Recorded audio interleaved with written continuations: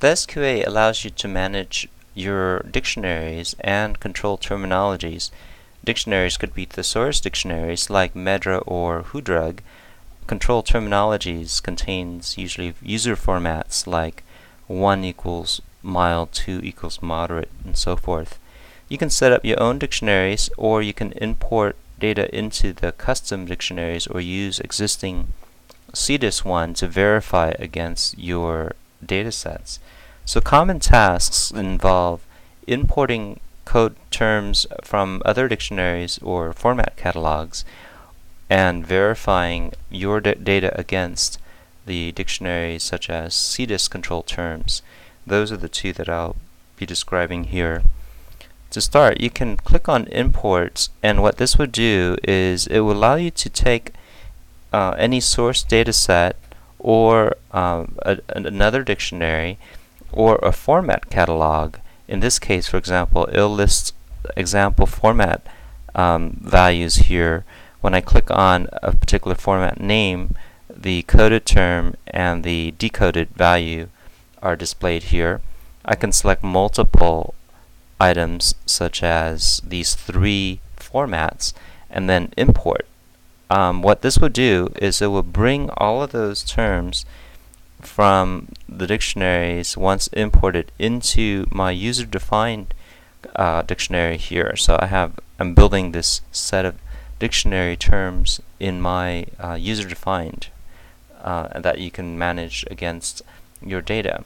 So once you have dictionaries built, an example is to verify your data against them by clicking on this verify here.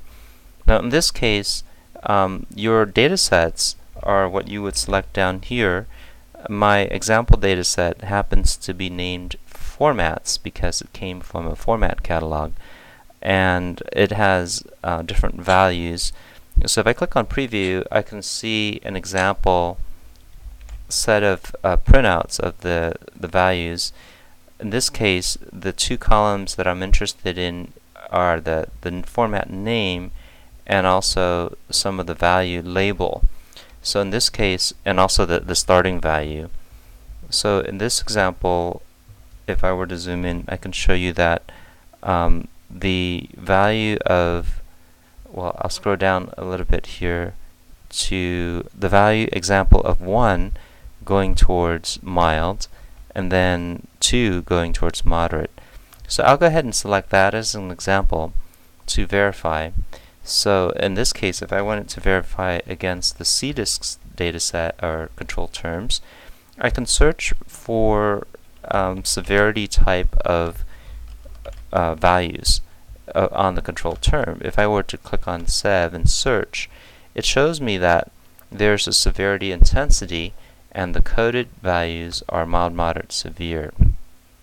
So in that case, I'll go ahead and select here the value format label against the that I was going to verify against.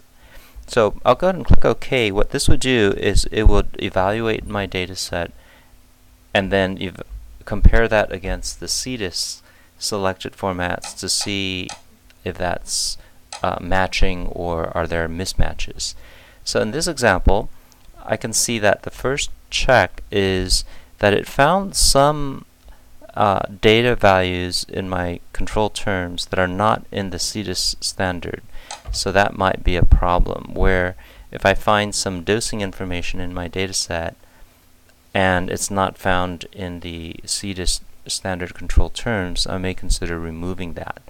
But in other cases, it finds matches. For example, in this example, I selected in the report for matches, it shows the mild, moderate, severe report that I had in my data does match with the control terminology for the guidelines 311. So these are good tests to run against your data to verify and make sure that they do match and that they are standardized with the control terms from CDIS, or in some cases that there are mismatches and you may need to clean up or change your control terms to adhere to the standards.